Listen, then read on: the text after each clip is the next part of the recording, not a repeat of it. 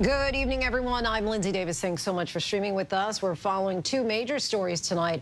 A massive out-of-control wildfire in the Texas Panhandle is rapidly spreading at this hour. There are homes damaged and evacuations. We'll have the very latest in just a few minutes. But we do begin tonight in Michigan, where all polls have now closed in dueling primaries. And tonight, a possible warning sign for President Joe Biden. Democrats who were unhappy with President Biden's response to Israel's continuing military operation in Gaza had urged voters to vote uncommitted instead of for him. At this hour, ABC News can project President Biden will win the Michigan primary.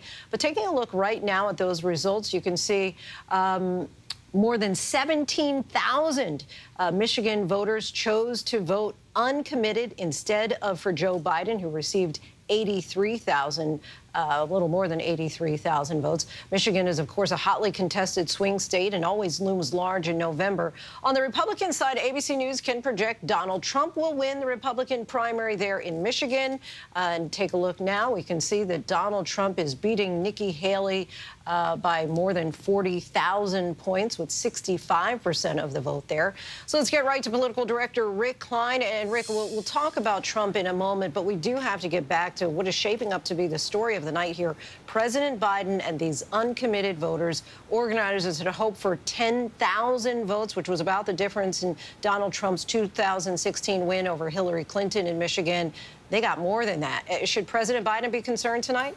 Yeah, Lindsay, and they set a little bit of a lowball estimate, but they do appear to be far above that pace. Take a look at what we're seeing so far. With only about 10% of the vote in, we're at about 17,000 uncommitted. Let's say that holds in the rest of the state. You're talking about potentially more votes. That would be 170,000 votes. Joe Biden only won the state by about 150,000 votes in 2020. So this is a significant chunk of voters. And just looking at some of the counties here, Ann Arbor, the college town there where the University of Michigan is, uncommitted is almost a quarter of the vote in. We're still waiting on returns in Detroit and right outside there where Dearborn is. That's where Rashida Tlaib, the congresswoman, had been part of this protest movement. So there's a lot of votes still in. We'll see if these numbers fluctuate, but this is going to be a major message that's delivered to Joe Biden tonight by Michigan Democratic primary voters. You don't know that they're necessarily going to vote for Trump, but they're certainly making their presence known.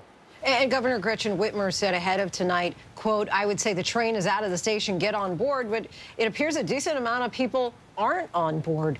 So now what? Yeah, look, the question is what those voters decide to do, and are they just happy with this message being received? You know, there's not another candidate out there. Dean Phillips down there with just about 2% of the vote. Uncommitted means there could be delegates sent to the national convention that are not Joe Biden delegates, but they're not going to really be able to do anything. This is their strong statement that they're making. The question is how that message is received, and is there anything that happens in the conduct of the Israel-Hamas conflict that changes the perceptions of these voters, because they are letting people know tonight that they exist and they're in Michigan and they're willing to show up and vote. We are now 1 week away from Super Tuesday. Does that change at all anything, or I should say, does anything you've seen tonight change the calculus for Donald Trump or Nikki Haley? Yeah, no, look, Donald Trump is once again going to be romping through the state. Keep in mind, Nikki Haley got about 40% of the vote in South Carolina. She's right now tracking significantly below that. We know that she went to a couple places in the state, including Oakland County, just north of Detroit, some of the suburbs there, and it's about where the statewide total is. So we don't see any evidence that she's cutting into the margins, and it means she's going to go into this next round of voting, this huge swath of states voting over the next week, significantly behind. She's only truly focusing on a small handful of states to pick up a few delegates here or there. It doesn't look like Michigan is going to break that trend. She is still not anywhere mathematically on a track toward the nomination. And Nikki Haley herself wasn't able to name a state that she confidently felt that she could win. Are there any tea leaves out there, any indicators to you that there are some states that she might possibly be able to squeak out a victory? Don't hold your breath. Maybe the District of Columbia, where the Republicans are a little bit different than the rest of the country. This right now is a strategy to try to just go to a few places and really send a message, Lindsay. This campaign is not the kind of national campaign that goes in there and says we're going to win in a bunch of places. They do not have that realistic path. This is Donald Trump's nomination to lose. Before I let you go, anything that surprised you tonight? Look, I do think on the Democratic side, if you start to get into what this really represents, we just haven't seen anything like this before. There's a history in Michigan of uncommitted being a thing, but nothing on the scale that we're seeing tonight. Again, we'll see if these returns hold as the night goes on. But this is a major development and the first real opportunity for Democrats to vent their frustration, whatever it is, with the man that is now the presumptive nominee. Certainly, we would imagine that they're going to get President Biden's attention. Rick, thank you. In the primaries ahead and the general election, leaders of the Democratic Party will no doubt seek to unify the party and minimize dissent like what we're seeing in Michigan now, with potentially tens of thousands of Democrats voting uncommitted. Joining us now is ABC News contributor Alencia Johnson. Alencia, thank you so much for joining us. You were a senior advisor to the Biden-Harris campaign in 2020. What did the uncommitted voters tell you about the Democratic base in general? Well, listen, I think the uncommitted voters are sending a clear message that, one, first of all, this doesn't mean that they want to necessarily vote for Donald Trump, but there is a significant population that is extremely frustrated with the president's handling of what's happening in Israel and Palestine.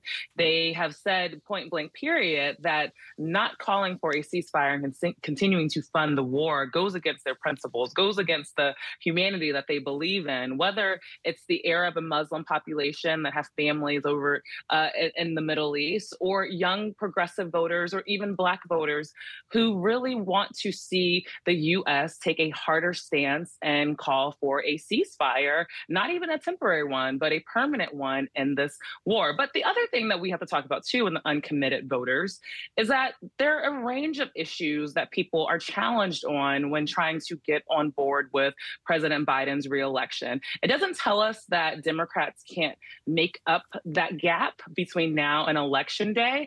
But I do think that the Biden campaign has to listen to these voters and not just necessarily say, as many of the surrogates have been saying, hey, just get on the train and it's already going, and actually listen to what these voters want. There's a lot of time to do that between now and the convention, and I hope that folks are paying attention based on these returns. In your experience working with Democratic campaigns, should President Biden's team be worried about preventing similar movements to vote uncommitted in upcoming primaries?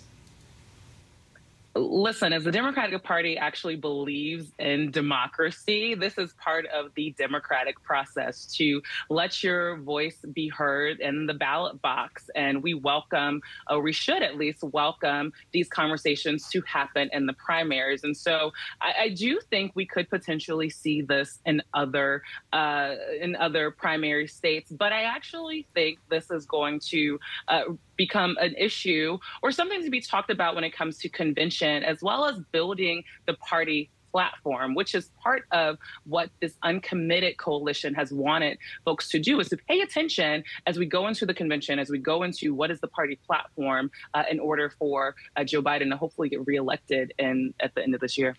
And of course, as you suggested, all of the people who are voting uncommitted tonight doesn't necessarily mean it's all about the ceasefire. But what would your guidance be if you were in the ear of the Biden administration tonight? Listen, I would continue to tell them to do what they have started to do, which is send some of their officials, both campaign officials as well as policy officials, which is really what people want, is a shift in policy to Michigan to listen to voters and go further than the temporary ceasefire. That is particularly what this Democratic base wants. The majority of the Democratic base, not just in Michigan, actually support a ceasefire. And so whether or not the president is going to call for that, he should directly have a conversation with the nation about it. I also think that the campaign needs to pay attention to why some voters just haven't gotten on board yet. Listen, President Biden is a historic president. I think he's done a great job for the most part on a lot of issues, doing a lot of great work. But some people feel as though they haven't heard from this White House, or they haven't heard from the campaign on what he's doing, as well as being a lot firmer on what he will do when it comes to abortion rights. There's the IVF case that happened in Alabama. There's a lot of opportunity there. What's happening with immigration and Republicans squandering on a bipartisan legislation. There are a lot of opportunities for this president to go forward and talk about an empowering campaign of what he would do should he get a second term, and not just make this case about beating Donald Trump again. Come general election time, and assuming it's another Biden versus Trump race, do you anticipate that many of tonight's uncommitted Democratic voters will eventually bite the bullet and vote for Biden? My short answer is I do. However, they're going to need to hear directly from the president how he plans to engage them in this coalition. Listen, the 2020 race is completely different than the 2024 race. We've already ran the campaign that was to defeat Donald Trump. Now voters want to know what they are voting for. Empower voters on the issues that they care about. We have tons of polling, tons of elections between 2020 and now, from the midterms to the local races, that have shown us the issues that voters care about, the issues that will turn out voters. And so we have to run an offensive campaign on all of that, because running against Donald Trump is not going to be enough to get Democrats over the line. Valencia Johnson, so appreciate your input. Thank you. Joining us now for more, ABC's Jay O'Brien. Jay, no shock that President Biden won in Michigan, but there are discussions around a growing protest vote against him among Democrats that's really garnered a lot of attention. Tell us how unique that is. Well, it's interesting because you heard Rick allude to this a little bit. There have been uncommitted movements before in Democratic primaries. One of the most notable, perhaps the most analogous example, although this is on its own, obviously, is Obama in 2012 in Michigan and some other states. So if you think back to 2012, about 43% of the vote in a state like Kentucky voted uncommitted in the Democratic primary versus voting for President Obama. That was a protest vote amongst rural voters. That movement made its way to Michigan as well, where about 10% of the vote, or about 20,000 voters, voted uncommitted as a protest vote again against then-President Obama. The Biden campaign, I can tell you, in the ramp up to the primary today, has been pointing that out and saying, look, uncommitted as a ballot option has gotten more than 10,000, which was their goal tonight, votes before. But I was just talking to Rick, who through the magic of television is right across the hall from me, and they look to, as he noted in his live shot there, surpass well more than 20,000, which was that Obama benchmark in 2012. You're looking at them potentially in the hundreds of thousands here. So while this has happened before, they will have numbers unseen in a Michigan Democratic primary, at least in the last few years, and frankly, in our research, in the modern political era of this uncommitted type ballot question, at least in Michigan and some other states, the numbers have been different. But point being, this is something that the Biden campaign, given the numbers tonight, is going to have to take seriously, Lindsay. How much of this uncommitted vote do you see as a threat to Joe Biden's candidacy ultimately in Michigan for the general election, which he won with less than 3 percentage points back in 2020, by the way? And I think that's the million-dollar question. So it's really going to be a numbers game. So remember, that 3% equates to about 154,000 votes. That's Biden's win over Trump in 2020 in Michigan. A rare kind of election year because of COVID and all of that, but still, that's the metric we have. If uncommitted gets more than 150,000 votes tonight or near that, that becomes something that the Biden campaign has to look at and say, well, we can't lose tens of thousands of votes, which was the concern tonight. But if they lose more than 100,000 votes in a general, or those voters stay home, or even a chunk of them, that's a complicating factor for President Biden. I can tell you, though, I talked to some Democratic sources tonight ahead of the primary before we started to get vote totals. They are of the belief that a large chunk of these voters will eventually find their way back to President Biden when they finally go into that voting booth, or they vote by mail, or they vote in whatever fashion they were going to vote in. And they believe that because of the issues that President Biden is campaigning on and is going to continue to campaign on: abortion rights, for instance, economic strength, and frankly, what the campaign has demonstrated as what they believe is a risk to democracy posed by the likely Republican candidate, Donald Trump. So they believe that those three factors, amongst others like the union presence in Michigan and things of that nature, will eventually bring some of those uncommitted voters back into the Biden fold. But I can tell you, we've even heard calls from Michigan Democrats already who say the campaign is going to have to do some work, is going to have to listen to these voters' concerns in order to actually make that happen. It's a red flag, if nothing else. But I am curious if you think that this narrative playing out in Michigan of the protest votes against Biden, if it shines a light on a bigger national issue that could impact him in November. Well, it's kind of a two-tiered question as to its impact nationally. First, it cannot be overstated how much Michigan is a state that President Biden has to win in order to win the presidency again. It was one of those states in 2020, as you noted earlier in the broadcast, that catapulted him to the presidency, like Wisconsin and Pennsylvania, et cetera. So not doing well in Michigan is going to have a ripple effect, if it happens, across the campaign. But from a national perspective, you also have to look at where we end up in vote total tonight and the strength of this uncommitted movement. Does it serve as a kind of watchword and bellwether for other Democrats now in other primaries or in the convention or other forums in which they can vent frustration to say, look what was done in Michigan and look what we may be able to do if those progressives have policy disagreements with the Biden campaign, as these progressives did in Michigan tonight? I can tell you, though, again, the Biden campaign believes that this Michigan issue will be kind of a one-off, A, because of the demographic makeup of the state, rather, and B, because the state has had a history with some kind of uncommitted movements in previous primaries. But it remains to be seen if there is strength in this uncommitted vote tonight, which it looks like there's going to be, if it inspires other movements in other states or other kinds of forums in the Democratic Party. Jay O'Brien, always appreciate your context. Thank you so much. And we will, of course, continue following the results in the Michigan primary and the impact that it could ultimately have. But we do now turn to that dire emergency in the Panhandle. A series of wildfires there exploding in size tonight. Homes have been damaged. Residents are sheltering in place, and it could be a long night ahead. One fire, the Smokehouse Creek fire in the northern part of the state, has quadrupled in size in 24 hours. At least 250,000 acres are now burning, fueled by fierce winds from a cross-country storm. The fire has already jumped highways in the area and traveled 36 miles from where it started. Governor Abbott issued a state of emergency and a disaster declaration a short time ago.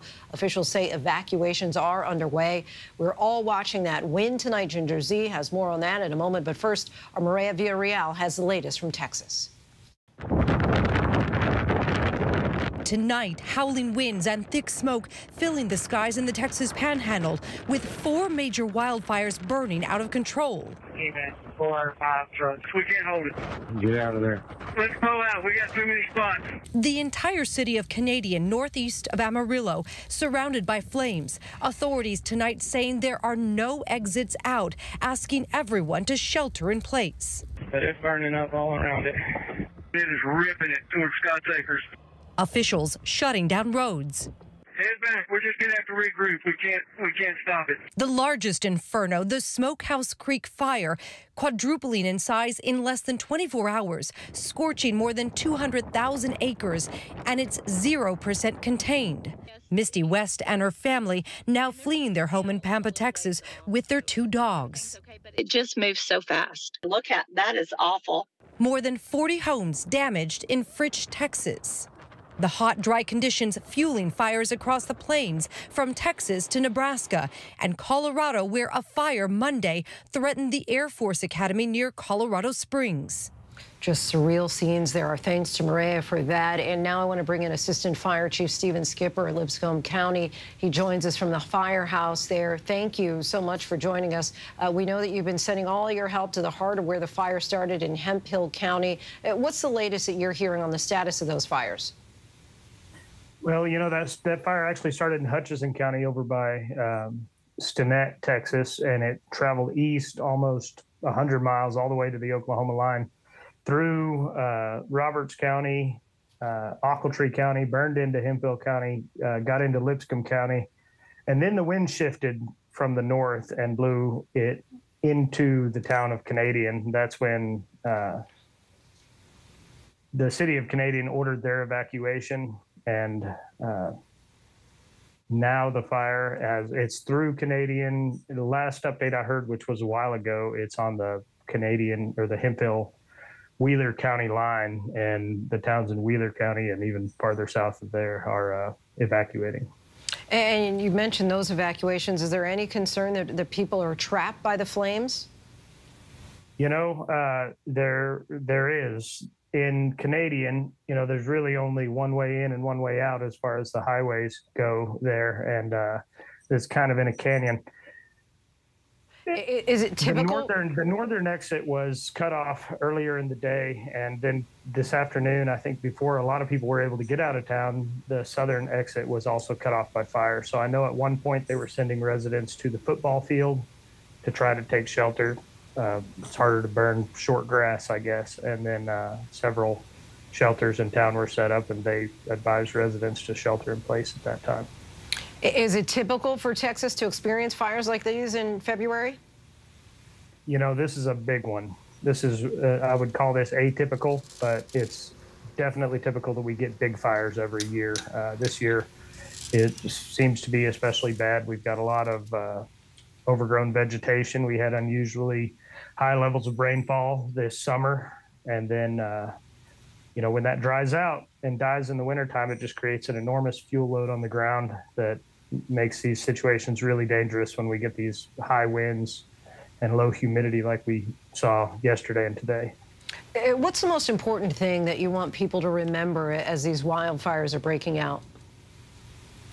I think people should remember that people are going to need help. You know, I think the people that live out here, they understand what they need to do to protect themselves and try to protect their property. But what I'd like everybody watching, everybody listening to remember is that these people affected by these fires, I know several people personally that have lost their homes in Canadian. I know some of my family members have lost their home there. These people are going to need help, and there's going to be ways to do that. These little towns in Texas always set up funds at the banks and at the churches. And if you just follow the local fire departments, follow the Canadian volunteer fire department on Facebook, I know they're going to post those ways to help there. And then remember that these volunteer fire departments are 100% staffed by volunteers who are leaving their jobs and leaving their families to do this work. And then they're totally funded by donations. So after a fire like this, their equipment is often, our equipment at the Booker Fire Department suffers damage every time we do something like this. And a lot of times it's up to the firefighters themselves who are already volunteering their time to come in and make those repairs with the limited funding that they have. So the fire departments are going to need help, and the people affected by the fires are going to need a lot of help. So I would just say, if you're going to remember one thing, remember to look for ways to help the people that need it.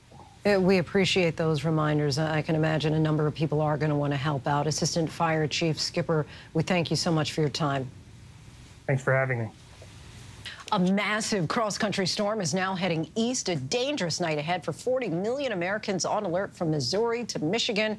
A tornado watch even issued for Chicago. A snow squall in Denver causing a ground stop, delaying nearly 400 flights. Heavy rain expected tomorrow for D.C., Philly, New York, and Boston. Ginger Z now with the overnight tornado threat and what the I-95 corridor can expect. Hey, Ginger. Hey, Lindsay, just moments ago, we saw our first warning pop within that tornado watch just out south and east of Davenport, Iowa. So it's in Illinois, and that's where most of that watch is until 10 p.m. tonight. But it also includes Kenosha and parts of northwest Indiana. Let's go ahead and broaden out, though, because this is not the only area that's on alert tonight. Into the overnight hours, those nocturnal tornadoes can be so devastating. Have two ways of getting warnings if you live anywhere in orange, from Missouri through southern Illinois, Indiana, much of northwestern Kentucky, and Cincinnati. You're also included. So that's just the overnight. Then that front keeps marching east, and with it will come big wind. We're talking gusts of 45 and 60 from Maine back to Texas, all of Tennessee, West Virginia, Virginia, and right here in the Northeast, because ahead of it, we've got this serious temperature gradient where at this extreme heat, the severe storms are going to still be lingering in the morning hours, and then it just becomes this kind of broad line. You could still see some really gusty winds along the storms there, but it's the heavy rain from Dover and Washington, D.C., right up through Philadelphia tomorrow evening. Behind it, it's cold for a brief moment, but wow, what a flip. When we talk whiplash, some of these are rivaling the strongest and quickest turnarounds for temperatures. St. Louis went to 86 today. That is by far the warmest February temperature they have ever had, and now they'll drop to 26, 60 degrees in just about 12 hours. Lindsay. Weather whiplash there. All right, Ginger, our thanks to you.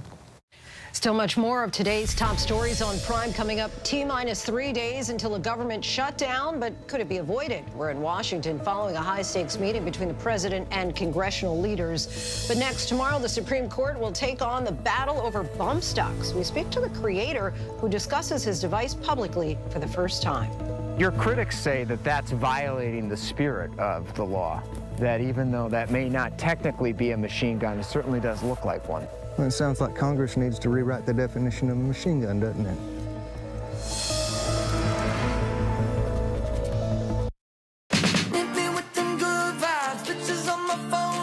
Everything is so fine, little bit of sunshine. Some more, just a little bit. Breathe more, just a little bit. Smile a little more in a minute.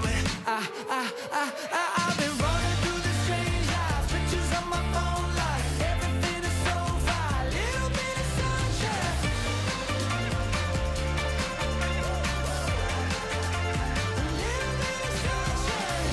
Good morning, America. We are here in Israel, a nation at war. We've seen tank after tank pouring into this area. This is where it all began. Bullet holes all up the wall. Within minutes, the air raid sirens going off. You can hear the sound of an explosion. We are pinned down here. Tonight, Israel waging a fierce bombardment of Gaza. The Israel-Hamas war. For non-stop live coverage, stream ABC News Live. Reporting from southern Israel. From the front lines. In downtown Ramallah. In Beirut. Wherever the story is, we'll take you there. ABC News Live. From America's #1 news comes the all-new ABC News app. Breaking news, incredible video, faster, smarter, and customizable to your interests. If you love being in the know, you're gonna love this. Experience the all-new ABC News app. Download it now. Why do so many people start their day here? From ABC News, this is Start Here. To be in the know and get a different take on the day's top stories. Start Here. Now, that's a part of the story I bet you didn't see coming. Make it your daily first listen, wherever you get your podcasts. First thing in the morning. There's a lot going on. Yet another avalanche warning that's up. To catch you up with what happened overnight. A dangerous ice storm is impacting the morning commute. What's happening today? Escalating tensions in the Middle East. What people are talking about. The migrant crisis. Fast, straightforward. With some fun in between. How does billionaire sound? Sounds good to me. The moose started chasing a dog. First thing in the morning. America This Morning. America's #1 early morning news. On ABC News Live. Babe Ruth, Hank Aaron, Shohei Ohtani, legends of the game. But now the list of greats redefined. From ABC News, Reclaim the Forgotten League, a side of the story of baseball you have never heard before like this. The award-winning podcast is back. Listen wherever you get your podcasts or scan the QR codes you see here. I'm Marcus Moore covering the wildfires in Greece. Wherever the story is, we will take you there. You're streaming with ABC News Live. Welcome back, everyone. To gun enthusiasts, it's a toy for having fun. To safety advocates, it turns a weapon into a killing machine. The bump stock was banned by the Trump administration in 2018 after playing a role in America's deadliest mass shooting. Now the U.S. Supreme Court will decide its fate. Tonight in our Prime Focus, we hear for the first time exclusively from the creator of the bump stock, who's defending his invention and the legal campaign to get it back on store shelves. Our Devin Dwyer reports from Knoxville, Tennessee. Coy! Yep. Hey, buddy. Hey, buddy. He's a son of West Texas turned cattle rancher in the mountains of Tennessee. Come on, mamas. To some, Jeremiah Cottle is an American hero. I've got my Air Medal, my Aerial Achievement Medal, my NATO Medal. To his critics, the father of four is a promoter of mass death. How did you conceive of the bump stock? I wanted to create a way that people could go out and shoot their guns safely and have fun and shoot similar to shoot as fast as you want to be able to shoot. Like a machine gun? Similar, yes, but not quite like that. You can take pretty much any semi-automatic firearm and then using a technique, you can make that gun shoot extremely fast. So it's like a poor man's machine gun? Yeah. Pull that pin down, and it slides right on. Cottle is the inventor of the bump stock, the non-mechanical device that harnesses the recoil power of a semi-automatic rifle to fire shots in rapid succession. This is the original. This was the original one, yep. The original prototype hangs in the office of Cottle's Tennessee estate. A simple piece of wood, PVC piping, and duct tape concocted in 2009 while he was recovering from a brain injury after his military service. But this is the model in February of 2010 that I actually sent to the ATF and that they approved. For 8 years, the government approved its sale and patents protected its design. I'm very proud of what I done. That despite a 1986 federal ban on the production of machine guns for civilian use and heavy restrictions on those already in circulation. How many rounds a minute can you fire with a bump stock? As fast as the gun will go. So the bump stock helps you shoot faster, more accurately. Correct. The National Firearms Act, which sort of severely restricts machine guns, do you see the bump stock as getting around those limits?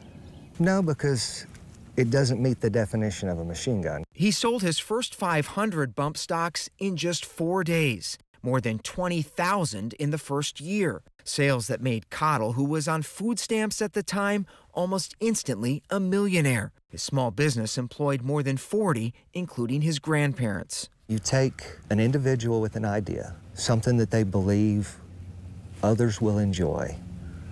You put it out there, and it's unbelievably welcomed. So these aren't used for hunting. These are simply used, in your view, for having fun in the woods, spraying bullets into the trees or at targets. That's exactly what it's for.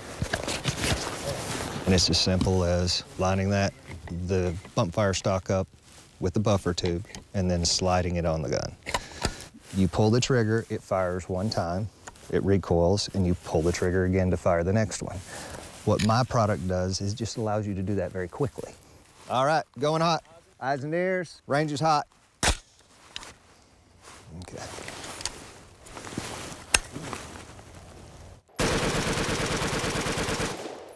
If this was a fully automatic weapon, if this was a machine gun, and you pulled the trigger once, what would happen? It would just keep shooting. It would just, bullets would keep flying until you let go. Correct.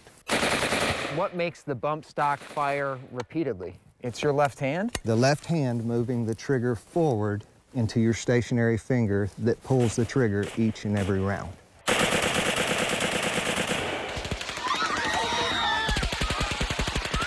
In October 2017, the deadly power of a bump stock came into horrifying view. Investigators concluded a gunman in Las Vegas who killed 60 people and injured more than 500 at a music festival had guns equipped with bump stocks. Sisters Marissa Morano and Gina Springman were shot at in the crowd that day. When the fireworks stopped and we got up and I said, "Run, Gina Ann, run." And, you know, we ran over people. I vividly remember the girl, I call her, in her denim skirt and her white top with blood on it. And I ran over her. I couldn't stop. You know, we were running over bodies. It is still America's deadliest mass shooting, so horrific that even the NRA called for greater regulation of bump stocks. And then President Trump called on the ATF to issue an outright ban. As a survivor, to know that you experienced this life-changing event, that you could have been killed. Our mother could have lost 2 daughters that night. We need it to be regulated. This converts an assault weapon into a machine gun. For years, the ATF had concluded that a bump stock was not an illegal machine gun, allowing the sale of more than 700,000 nationwide. There's nothing automatic about this. But in 2018, the agency changed course.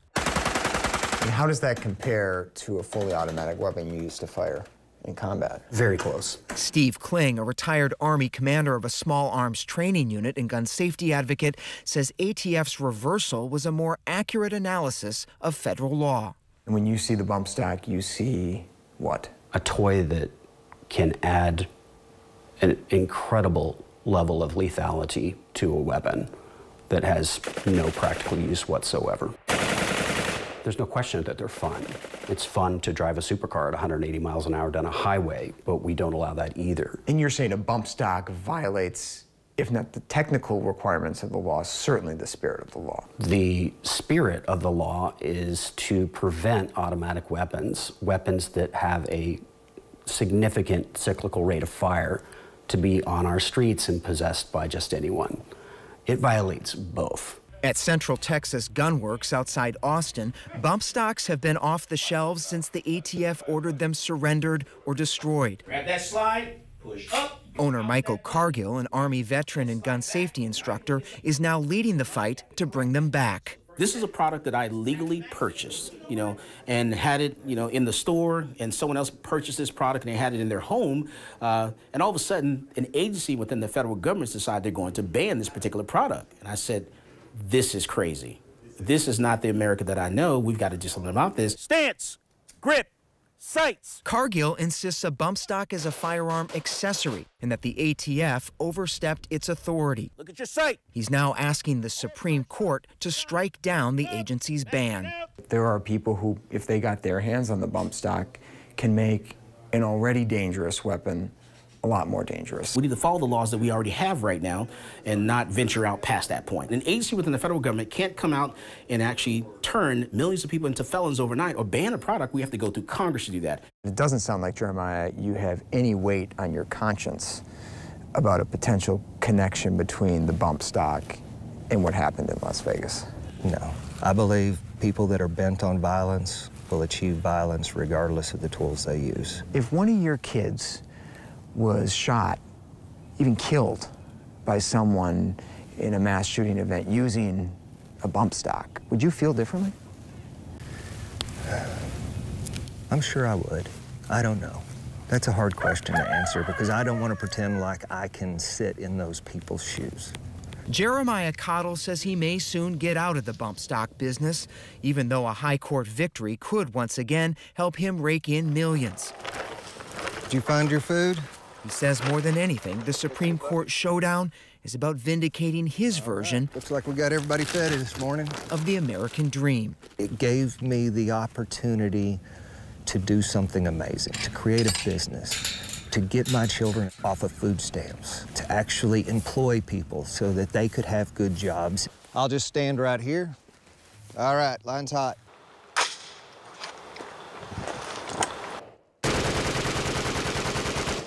Your critics say that that's violating the spirit of the law, that even though that may not technically be a machine gun, it certainly does look like one. Well, it sounds like Congress needs to rewrite the definition of a machine gun, doesn't it?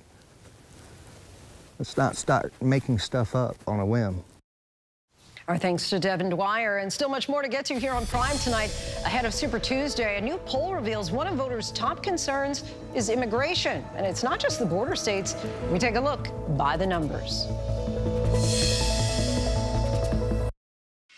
With so much at stake, so much on the line, more Americans turn here than any other newscast. ABC News World News Tonight with David Muir, America's #1 most watched newscast across all of television.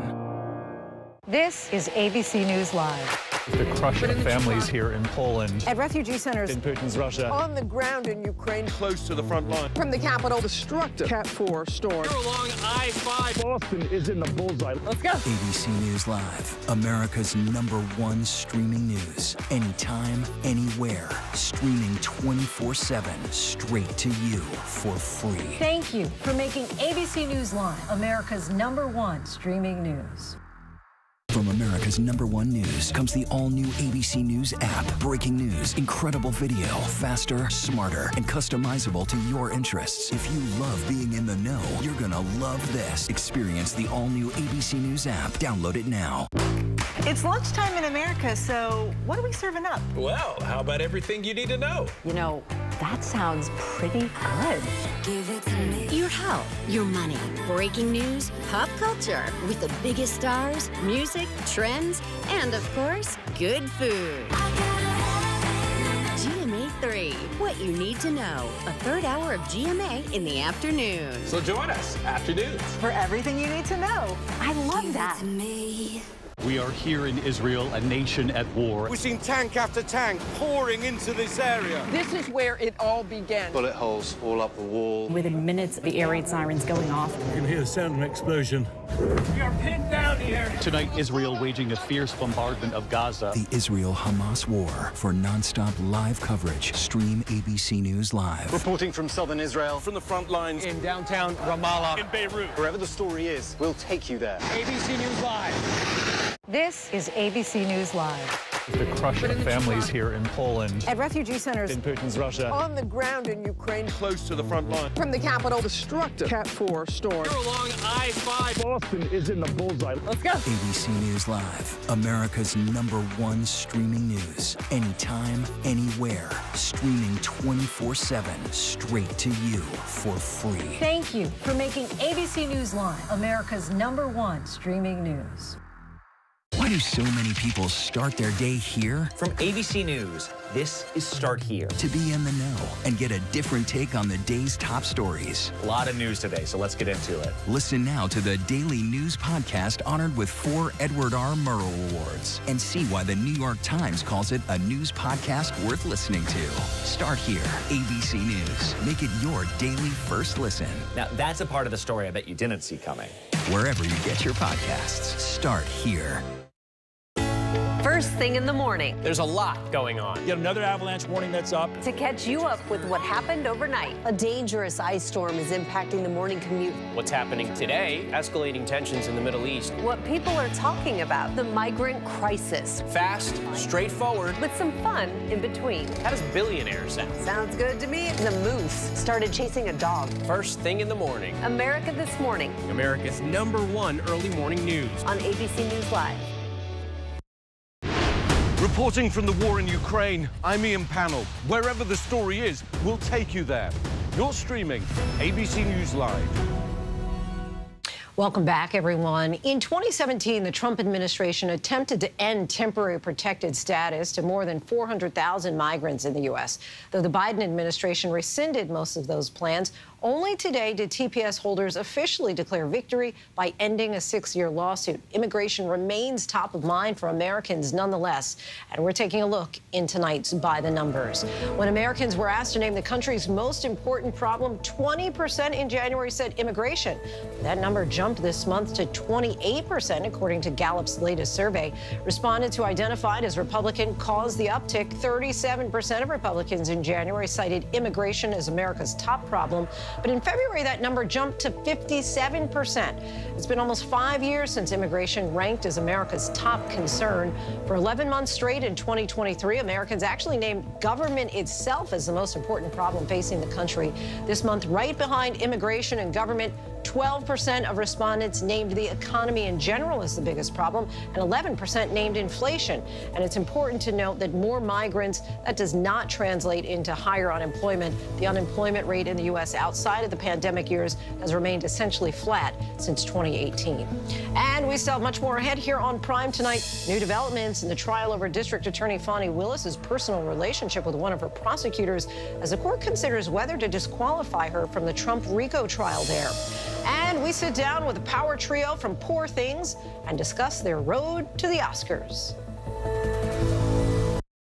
Whenever, wherever news breaks, it's so important to always remember that lives are changed. Here in London, in Buffalo, Uvalde, Texas, Edinburgh, Scotland. From Poland once again tonight. Thank you so much for streaming with us. Ukrainian refugees here in Warsaw. Do you think you'll ever be able to go back home? We're heading to a small community outside of Mexico City. Splintered houses and splintered lives. The magnitude of the devastation. You're streaming ABC News Live. Reporting from Rolling Fork, Mississippi, Santa Fe, New Mexico, Raleigh, North Carolina, the U.S. Capitol, Mayfield, Kentucky, Minneapolis, Mexico, Tongass National Forest, Alaska. Getting you behind the stories as they happen, giving you a front row seat to our world as it plays out in real time, live. ABC News Live Prime. We'll take you there. Stream ABC News Live weeknights, America's most honored streaming news program, only on ABC News Live. Streaming free right now wherever you stream your news. First thing in the morning. There's a lot going on. Yet another avalanche warning that's up. To catch you up with what happened overnight. A dangerous ice storm is impacting the morning commute. What's happening today? Escalating tensions in the Middle East. What people are talking about. The migrant crisis. Fast, straightforward. With some fun in between. How does billionaire sound? Sounds good to me. The moose started chasing a dog. First thing in the morning. America This Morning. America's #1 early morning news. On ABC News Live. This is ABC News Live. The crush of families here in Poland. At refugee centers. In Putin's Russia. On the ground in Ukraine. Close to the front line. From the capital. Destructive Cat 4 storm. We're along I-5. Boston is in the bullseye. Let's go. ABC News Live, America's #1 streaming news. Anytime, anywhere. Streaming 24/7, straight to you for free. Thank you for making ABC News Live America's #1 streaming news. Whenever, wherever news breaks, it's so important to always remember that lives are changed. Here in London, in Buffalo, Uvalde, Texas, Edinburgh, Scotland. Reporting from Rolling Fork, Mississippi. Ukrainian refugees here in Warsaw. We're heading to a small community outside of Mexico City, getting you behind the stories as they happen. ABC News Live Prime. We'll take you there. Stream ABC News Live weeknights wherever you stream your news. Only on ABC News Live. Get ready, America, every Friday. The hottest trends, styles, and must-have. What's the right stuff to buy right now? I really love that. It's time to buy the right stuff. Yes! And save big time, too. The right stuff. Fridays on GMA. You're going to love it. Why do so many people start their day here? From ABC News, this is Start Here. To be in the know and get a different take on the day's top stories. Start Here. Now, that's a part of the story I bet you didn't see coming. Make it your daily first listen, wherever you get your podcasts. We are here in Israel, a nation at war. We've seen tank after tank pouring into this area. This is where it all began. Bullet holes all up the wall. Within minutes, the air raid sirens going off. You can hear the sound of an explosion. We are pinned down here. Tonight, Israel waging a fierce bombardment of Gaza. The Israel-Hamas war. For non-stop live coverage, stream ABC News Live. Reporting from southern Israel. From the front lines. In downtown Ramallah. In Beirut. Wherever the story is, we'll take you there. ABC News Live. We are, of course, following the primary in Michigan and what it could mean for President Biden and the race for the Republican nomination. But we move on to the high-stakes misconduct hearing involving Fulton County DA Fani Willis. She brought the election interference case in Georgia against Donald Trump and multiple alleged co-conspirators. Willis is accused of having a romantic relationship with a prosecutor she hired for the case. On the stand today was that prosecutor's former divorce lawyer and law partner. Did he contradict Willis's statement? Here's Aaron Katersky. For more than 2 hours today, attorneys for Donald Trump and his co-defendants in Georgia tried to prove District Attorney Fani Willis lied about her romance with the man she hired to run the case, grilling a key witness, the former law partner of Special Prosecutor Nathan Wade, about the timing of the relationship. But Terrence Bradley testified repeatedly he did not know. When did the relationship start? I cannot answer that. I don't know when the relationship started. At that point, had they begun their romantic relationship? I don't recall any specific dates. Bradley was confronted with his own text messages, saying the romance started before Willis hired Wade. And when I asked you if you thought it started before she hired him, and you responded absolutely. But today, Bradley said in those texts he was only speculating. Why would you speculate when she was asking you a direct question about when the relationship started? I have no answer for that. Except for the fact that you do, in fact, know when it started, and you don't want to testify to that in court. No, I have no direct knowledge of when the relationship started. Bradley's inconsistent account raises questions, since Willis and Wade testified their romance began after he started working on the Trump case. In November of 2021, I hired him.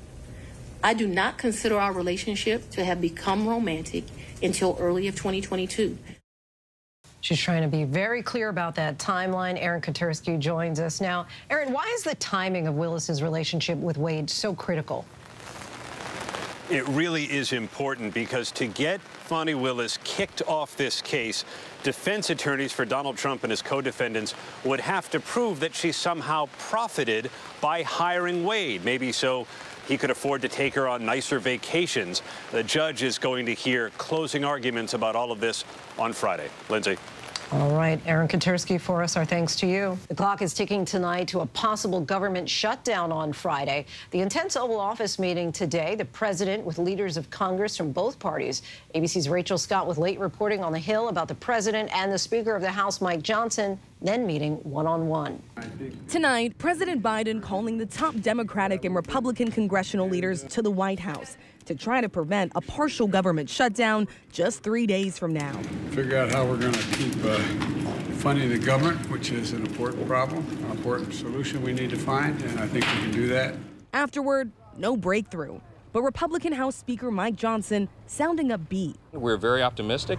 But few signs of progress on the president's other major goal, passing new funding for Ukraine. The meeting on Ukraine was one of the most intense I have ever encountered in my many meetings in the Oval Office. Democratic Senate Leader Chuck Schumer describing how all the leaders in the room tried to convince Johnson to stop stalling and support new Ukraine funding. The five of us, the president, the vice president, Leader McConnell, Speaker, Leader Jeffries, and myself, made it so clear how vital this was to the United States, and that we couldn't afford to wait a month or 2 months or 3 months because we would, in all likelihood, lose the war. The president even keeping Johnson behind for a private one-on-one meeting.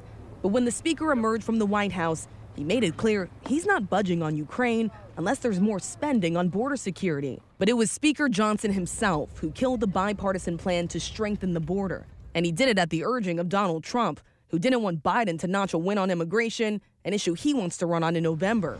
Today outside the White House, Speaker Johnson not even mentioning the word Ukraine.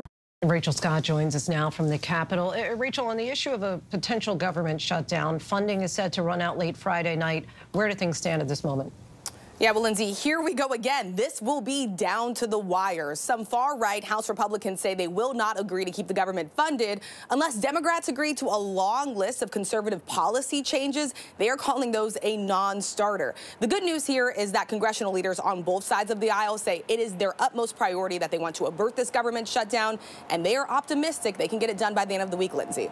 All right, we will be seeing, counting down the days here. Rachel Scott, our thanks to you. Macy's announced today it will close 150 stores over the next 3 years. Macy's is aiming to upgrade its remaining 350 stores with plans to add more salespeople to fitting rooms and shoe departments. The company also signaled they would open 15 of its higher-end Bloomingdale's stores and 30 of its luxury Blue Mercury cosmetic locations, which Macy's owns. Meanwhile, Sony announced it will cut about 900 jobs in its PlayStation's unit as layoffs in technology and the gaming sector continue. These layoffs account for roughly 8% of its global workforce. Now to a trio of Oscar nominees that you'll want to spend some time with. One of this year's breakout films was Poor Things, a reimagining of the classic Frankenstein flipped into a feminist fantasy coming of age, all set in a fantastical world. The film earned 11 Oscar nods, including Best Picture, Best Actress in a Leading Role for Emma Stone, Best Supporting Actor for Mark Ruffalo, and Best Adapted Screenplay for writer Tony McNamara. In our road to the Oscars, I sat down with the three to talk about the boundary-busting movie and just how unique the filming experience was for them all.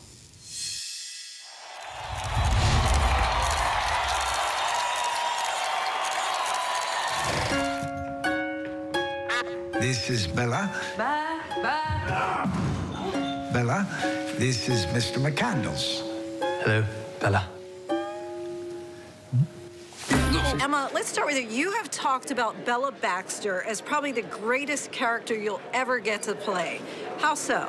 She's just not comparable to anyone because she doesn't have a history. She's discovering the world in a brand new way every second of every day. I am Bella Baxter, and there is a world to enjoy, circumnavigate.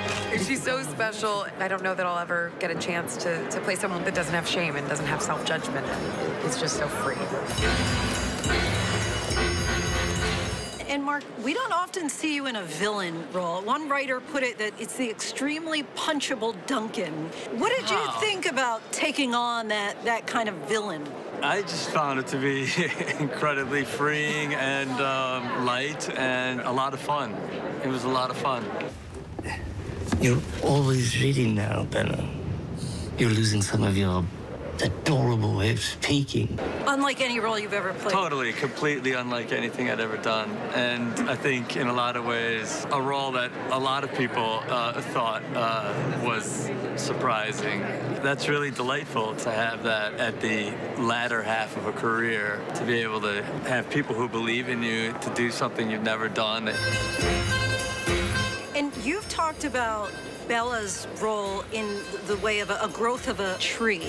When you first read the script, what were you envisioning of her character? I didn't know how any of it was going to be. I loved the journey of it, and I loved that there was this woman who was sort of in a 38-year-old woman's body, but a child who has no conditioning as a woman and just goes through her life free of all that conditioning. That sort of dictates who we're supposed to. What am I doing? It's just every time you say how old Bella is, like in a number, you age her up. Like at first you were like in a 30-year-old woman's body, and then like a month goes by and you're like 32, and then you're like 35, and now she's 38. Like, I'm 35 right now, but I guess Bella's 38 now. Even though this was 2 years ago when we made it. But it's fine. It's She's just aging funny. like Benjamin Button. She's aged by 8 years since you started doing interviews. And Tony, when I first sat down, I saw the movie really early, before there was any real thought about, you know, whether this was going to be an Oscar nominee, and I didn't know much about the movie. And I couldn't decide at first, is this a comedy? Is this like a really dark movie? And how did you go about bringing all these genres together? I think it was just that was the trick of the whole piece from the start. It was dark because it had this premise, but it was also sort of Frankenstein. This is Bella. She's an experiment. It was a coming-of-age movie and a comedy, but it was a satire about men and control, but it was also basically about this wonderful character who just threw herself at life without any of society's fingerprints on her, you know, and she would just experience things as she experienced them. So I think it was like knowing all those pieces and just kind of try and make it unified. Emma, when you won your Oscar a few years back, you talked about how there was still so much that you needed to learn. How do you think getting that first win under your belt has changed you as an actor? I still feel very much like I have a lot of learning and growing and work to do. So it's been really exciting and lucky to be able to kind of, you know, try things and to take chances. And also, as an actor, you learn really early on that everything is sort of temporary and fleeting. A career goes in many ebbs and flows, and you're not always going to get the opportunities that you get in a certain time period. So I know that this is a very wonderful time period to be able to make choices, because that's really not always the case. How is this movie unlike anything else you've ever done? I think it is unlike anything else, because I think the style of it and Yorgos's vision for it was so different, and it always felt like it was a unique piece with unique characters. So for me, it was adaptation. And my first time I've ever adapted a book. So in that way, it was like a whole new world in a way, and cinematically, it was like it felt like we were doing something quite different. And that is our show for tonight. I'm Lindsay Davis. ABC News Live is here for you all night with the latest news, context, and analysis. You can always find us on Hulu, Roku, Pluto TV, the ABC News app, and, of course, on abcnews.com. The news never stops. Thanks so much for streaming with us. Have a great night.